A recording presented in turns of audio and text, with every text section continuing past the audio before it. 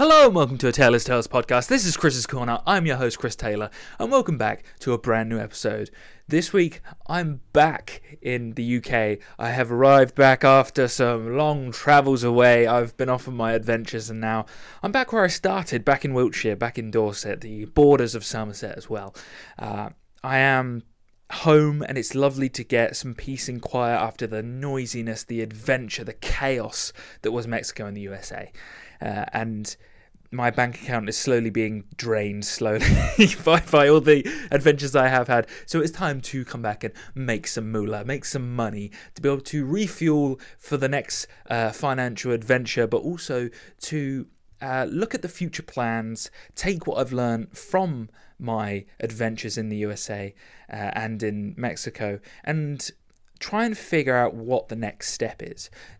There's been nothing better than the travels refreshing my mind and allowing me to have a greater perspective on the world and me as a person as well, because the pandemic took away 2 years of my life where, although I used them as the most efficient and consistent and useful period of time that I've probably ever had, it's also a period of time where I haven't seen as many people. I haven't been able to go on adventures and see the world, and it has put me into one area of the world for the longest time that I've been in since I was a youngster. So it's been an absolute privilege, a pleasure to have been able to go outside of the UK for the first time in something like 3 years and visit Mexico and the USA. So I will start off this podcast on a really positive note, because it has made me really appreciate my just lifestyle, the way I live, who I am, and the stuff I get to do. There's nothing better than that. And so in this podcast, I want to talk about the things that I've learned from my travels all the way from Cancun to New York City, and to talk about some of the things that you, as maybe a traveller, want to know when you're travelling to Mexico and to the USA. I have spoken about many of these tips in the previous podcasts, so for specific destinations, I will have given greater detail in places like Cancun and greater detail in places like Austin, Texas, and in California, and so on and so forth, where I've talked about those specific destinations. But I can give a great overview of the travels in general. So this will be broken down into a few things. I do want to start off with something really positive, and something that will be very, maybe people knew this already. Maybe you're a very positive person like myself, but the world, the media, and social media, as well as that, makes everything feel a little bit darker than it really is. The truth is, the world is a fantastic place. People, 90% of people, are nice, they're kind, they're fantastic, they're awesome. People in general, and I thought this beforehand, but through the pandemic, you could have thought there were a few numpties. 10% of the world, it seems that the negative few are reflected as a greater percentage than they really are.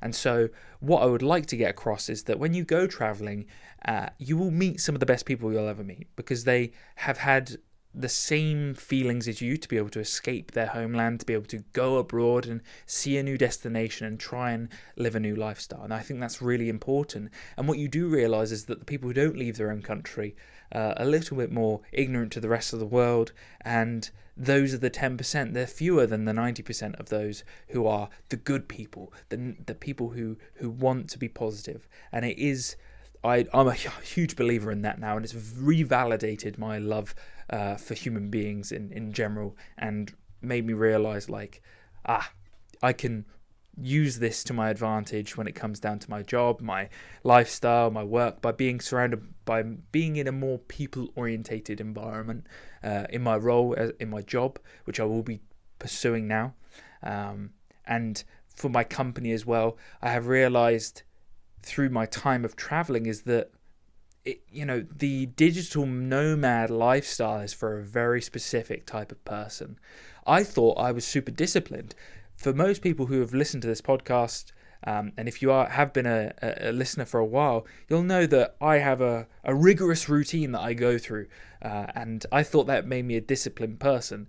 But it seems to me that you have to truly love those things to be able to continue them.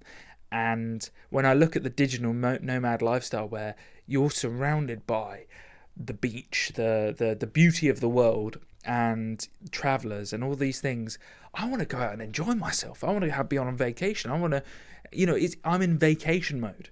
And all of these people, I see them working and coding and doing graphic design and doing videography and loads of YouTubing as well. And I'm like, how do you separate the two?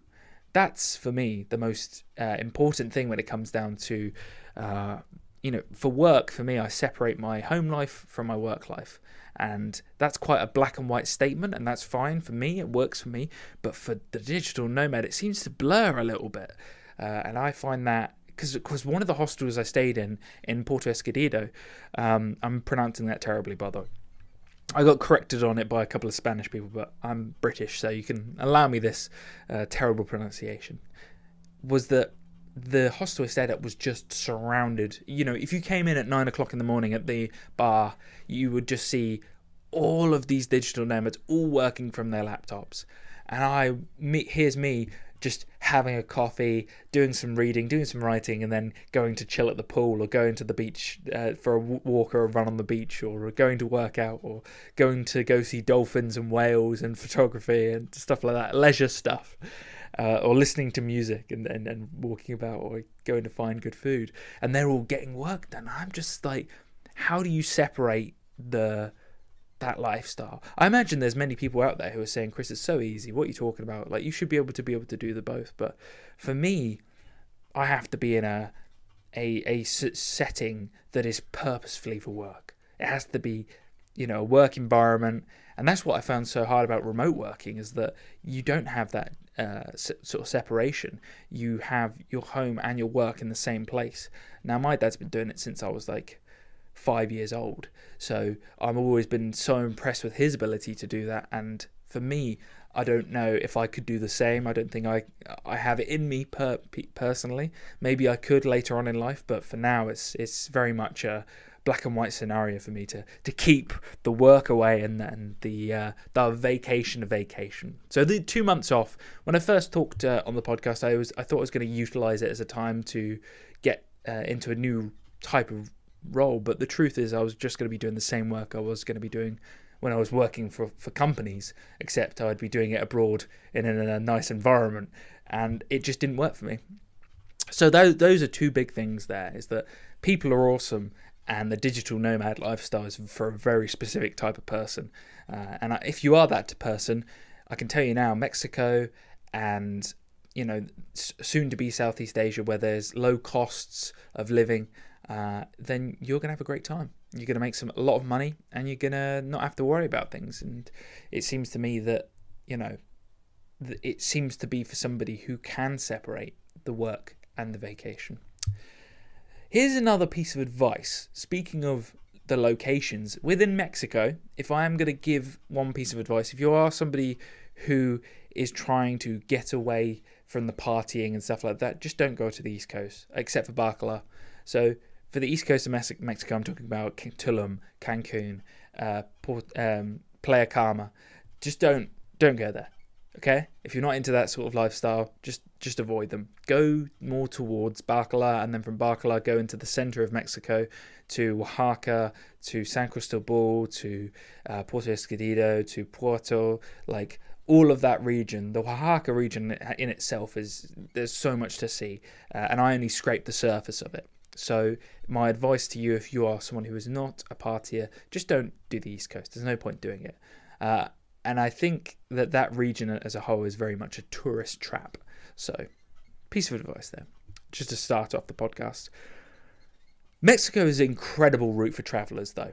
So, even though I give the East Coast a hard time, it is a great place to start and to get your bearings and maybe to get over some jet lag. I've spoken about this before, but I reiterate it because it is important to say. You're going to have jet lag somewhere. I'm dealing with jet lag right now, and I'm back in the UK after coming from New York. The 5-hour difference for me has been very difficult. It's been hard to get to bed at a reasonable hour. I've been setting my alarm for 7 o'clock, and when I do wake up at 7 o'clock, it feels like I'm, slowly dying inside. But you have to take the time to get over these things, and you can't expect yourself to be indestructible and get over them immediately. When I was in Cancun, it took me 3 days to really get over that, and I think you need to have that time to be able to get over the time difference from where you're coming from, especially if you are coming all the way from Europe and you're not coming from the USA.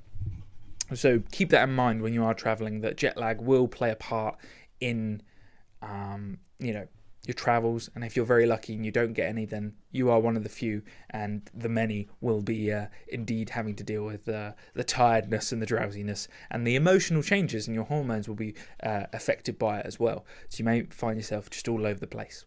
So again, these little things, these little details can really play a part in how much fun you have on the holiday. So yes. So what we've talked about so far, we talked about how good people are. The digital nomad lifestyle is for a very specific type of person. The East Coast of Mexico is very much a party zone, and that you may find Mexico in general is a party zone, and that you may have to specifically pick certain places to go if you're trying to avoid that and you're not into that sort of vacation or holiday, if you're trying to revitalize yourself. For me personally as well, the chaos of traveling can interrupt some of your good habits. For me, I didn't meditate once while I was I did meditate once, but it was once at the end of the holiday, in the middle of my holiday when I was in Mexico City. It feels that when you're traveling, you have to get something done every single day, and that can be something of a problem, because you feel like you have to, if you're in Mexico City, you got to see all the sights, you got to see all this, you got to do all that, and it can feel like you're doing that. And sometimes you may want to allocate a little bit more time just so you can slow down and relax. That's one mistake I made when I was in Mexico.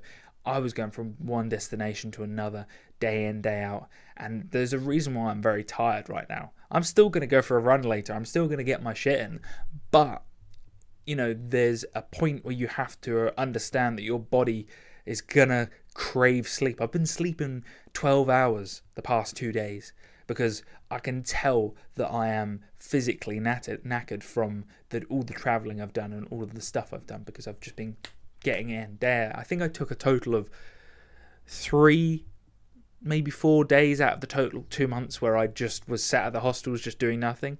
4 days out of 2 months probably isn't healthy, and you should probably spend more time extending that to 3 months and then chilling a little bit more. I probably should have done that. I probably should have done January to March and really slowed down the traveling throughout them. And what I wish I'd done with the USA, and here's a big piece of advice for people who are thinking of traveling. Transport in the US is very much quite expensive if you're going from one side of the country to the other, because you're most likely going to fly. And so for me, I was finding I was paying like £100 per flight between places. Not for some of the closer destinations, but some between, for instance, Las Vegas and Austin, Texas to Washington DC, or from Denver to Austin, so on and so forth. Those areas, there's quite a distance between them, and so you're paying, for me as well, because I'm adding luggage as well, it's an extra $35, which was around 25 quid for me to check in a piece of luggage. So you're paying your £100 and then you're paying an extra £25 for it, and it adds up. If you do what I've done, where I did a flight from Mexico City to Los Angeles to a bus down to San Diego flight to San Francisco flight to Las Vegas to Denver to Austin to Dallas to Washington DC, DC to New York, and then New York home. All of that money adds up real fast, and it equals over £1,000. And that is a lot of money for traveling, for transport. And I think that what I saw with Mexico, where I just did 80 buses, it may have taken longer to get from one place to another, but I kind of wish I'd done that with the US a little bit, because the Greyhound bus, yes, it's it's not fun, the types of people you're surrounded by. It's not like on a flight where you're surrounded by people, normal people. In Greyhound buses, you do find that there are some, shall we say, uncouth types of people you're surrounded by, and that can maybe affect whether you want to be on that Greyhound bus. I found that with both San Diego and for my bus from DC to New York, both had a few uncouth human beings on the buses. But like I said, it's only the 10% there, and the flight difference between Washington DC to New York and the bus was, I paid $33 for the bus, and the flight was going to be £130, yeah, which is nuts. Huge difference. So you have to take that into account. And the ADO bus that I took across Mexico was incredible. The transport there is so cheap. I think the most I paid was £33, and that was a 12-hour bus ride. So again, it depends on what you want. I went for a little bit of luxury with the flights across the US. I have the money to do that. That's, sometimes you look back and wonder whether you should spend it. For me, it was probably a good idea because I was trying to get in as much as possible. But I may have seen a little bit more of the USA, like countryside, if I'd gone via bus. And so it's ups and downs with traveling. You can think to yourself, it would have been nice to see that. And for me, I can say that I've seen Mexico countryside because of the amount of buses I took between places and physically saw them when I was traveling. But the US less so because of the amount of planes I took. So ups and downs. What would I recommend in that case? I think for the US you have to consider taking more planes purely because of the distance between places, but also if you've got a longer period of time, like if you've got 2 months in the US, I think that's a lot easier to get about because you can dedicate a full day to traveling between places, and you can probably get more destinations in rather than where I'm going from hopping from one place to another. And so it can, this is lessons you learn from traveling.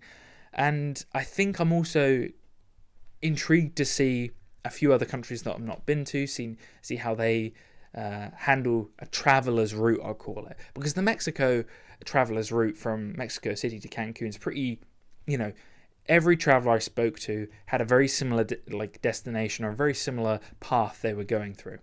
And so I think that, when I got to the USA and there wasn't a similar path and there weren't many international travelers when I found going through the USA, it was a very different process. It was all purely on me.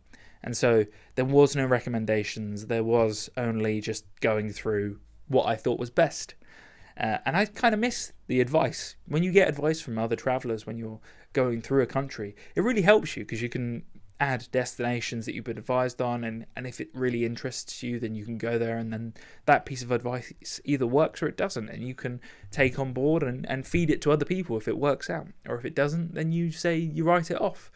And so this is why I did that whole episode on Austin and Texas as a whole, because it was important to get across that, if you're a traveler, like, you want stuff to do, you want to be seeing stuff, you're spending your money, and you want that money to be reflected in the destination and the hard work you've put in to get that money. And so if you are misspending it on places that don't have a lot to give, then that's a little bit of a letdown, isn't it, at the end of the day? So keeping that in mind, transportation and having a route to go from, when you're traveling, it can really make or break how much fun you have when you're on that travels. So for me, my next few destinations, I'm really interested in trying to do interrailing in Europe, because I've actually only realised how little of Europe I've properly seen, and so I'm going to try and do some of that, and obviously I'm going to try and do Japan and Australasia again at some point, because as much as I've visited Australia, I've never done the backpacking through it. I've done a month where I've been there, but it wasn't a proper. I was doing it so young, I was 19 at the time, that it felt kind of rushed, and I spent too long in only a few places. So I'd really like to get to know the Australian country a little bit more. So there's so many places to see, so many places to go, but I am going to be going for more places that have these travellers' routes that are well known and are more towards travellers, because I'm going to get into this now. The US hostel system is, and I do not say this lightly, total horseshit. And here's why. It's because they overprice. They're totally overpriced for what they are. They are not as good as Europe, number two. And if you go to Europe and you pay 30 like euros a night, you're expecting quality. For a hostel. In the US, they charge $40 a night, and it's nowhere near the quality that you're, 30 or $40, and it's ridiculous. Some of the best ones I saw, it were New York City, Washington DC, and San Diego and San Francisco.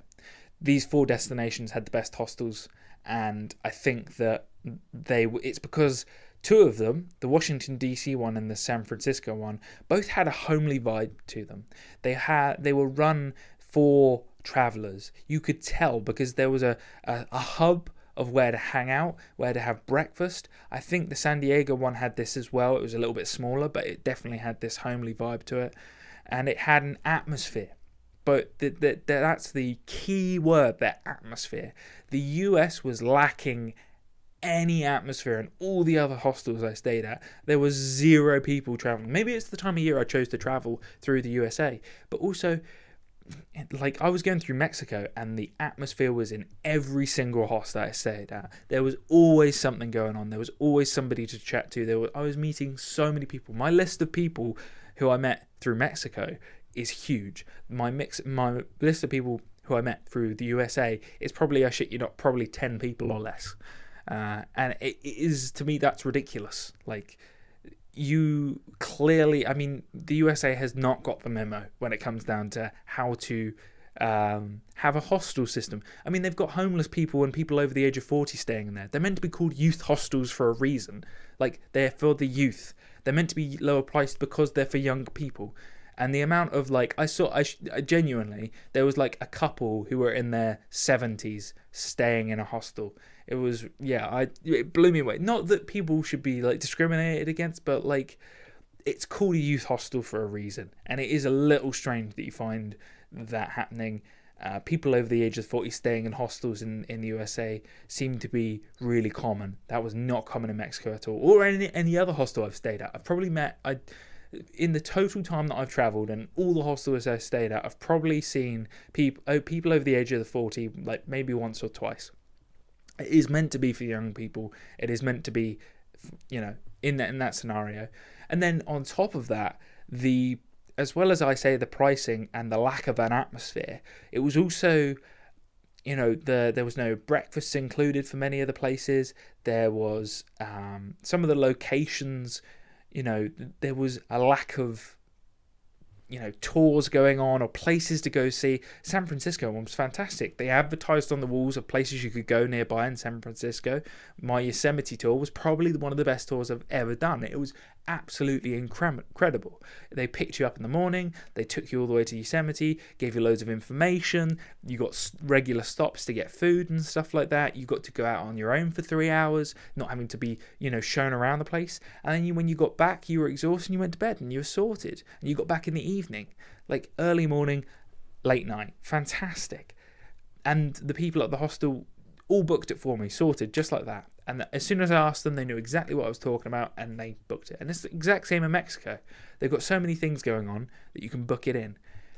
All the other hostels in the US, very minimal stuff like that. And I found it kind of discouraging because it meant that there was less to do, and it meant that I was going out of my way to find stuff every single day to be able to do. Some days you just want a day where you don't have to think about these sort of things and let someone else take you pay somebody extra money so that you don't have to worry about those things because you are on vacation. Again, I'm being a little bit spoiled in this scenario, but I am letting you know because if you do the same, this is the scenario you have to go through, and this is the things you have to think ahead of. If you are if you don't drive like me and you want to go out and see the real countries, then you do have to rely on these things.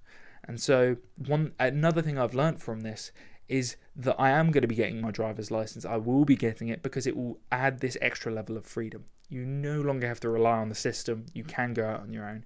But again, a lot of travelers don't drive when they go abroad anyway, even if they do have licenses. So it is that lack of accommodation. It was quite surprising. It is what it is, and you move on from there. So yeah.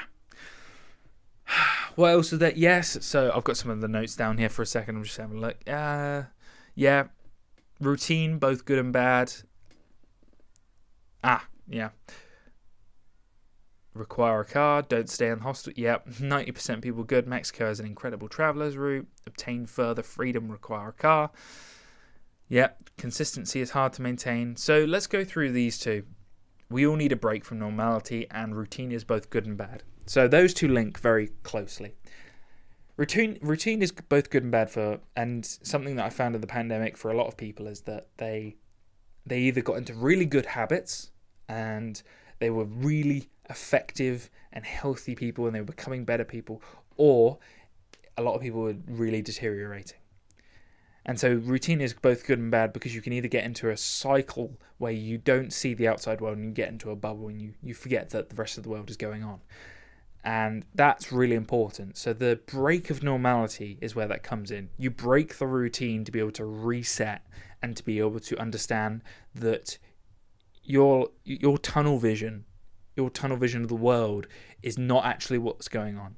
You are not the only thing that's existing. The rest of the world is happening right now in the background, and you need to understand that and need to be able to go out there and realize that that's going on, to be able to recenter yourself and be like, right, there is loads going on in the background. The world is existing. The world is going on. We are on a sphere floating through time and space. That is a fact, and you are going through it by just thinking in your perspective of the tunnel. For me, luckily, because of my traveling, I understood through the pandemic that I would be stuck in a bubble and that the world around me I need to expand that bubble to really get a grips. And by talking to other people, you get better perspective. And that's why traveling resets that bubble, which has grown smaller as you are in the pandemic because you are sat in a box, basically. And so resetting can also be really good for your health. You could be someone who's, like me, extremely fitness and all these things, and your body may just need a little bit of relaxation. I reduced the amount of running I did, and by doing so, that has allowed my body to, really reset. And I think the decrease of running has helped me. I've put on a little bit of muscle mass more.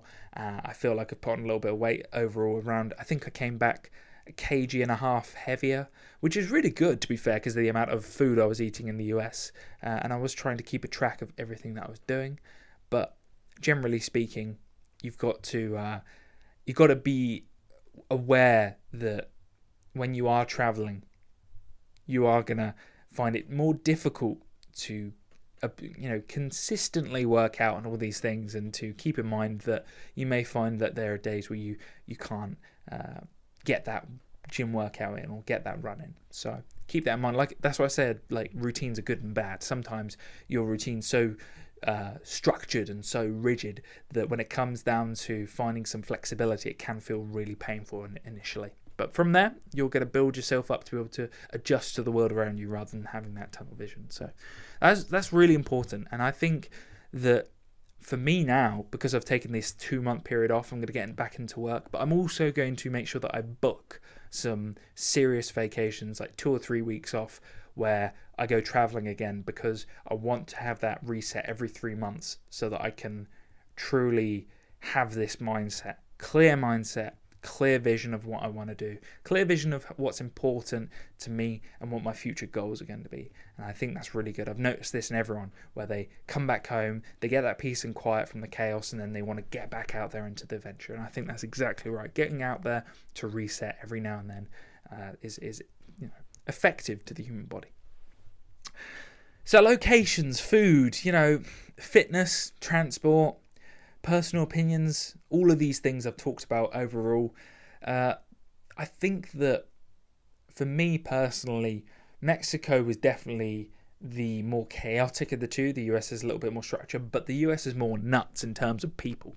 The Mexican people are amazing. They're so polite, and they're always there to help. You just need to watch out, as I've said many a time, for being out after dark. That's about it.